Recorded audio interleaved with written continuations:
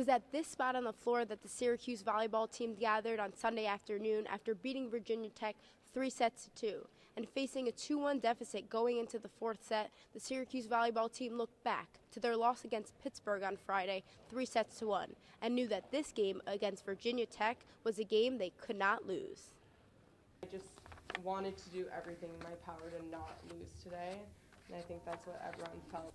We knew that we cannot lose this game because we should have won Friday game with Pitt, and meanwhile we have a team here who is performing worse, and we're about to lose to them, which we all agreed there's no such a thing as losing this game. Volleyball, it's such a game. It's of momentum. It's going up and down. As soon as the teams start losing, this focus, they're not doing the right things, and they let them win. In the next game, they came back and they just so focused, and they're trying to do what they have to do, not just to play. And it's game changing right away. So that's what has happened today.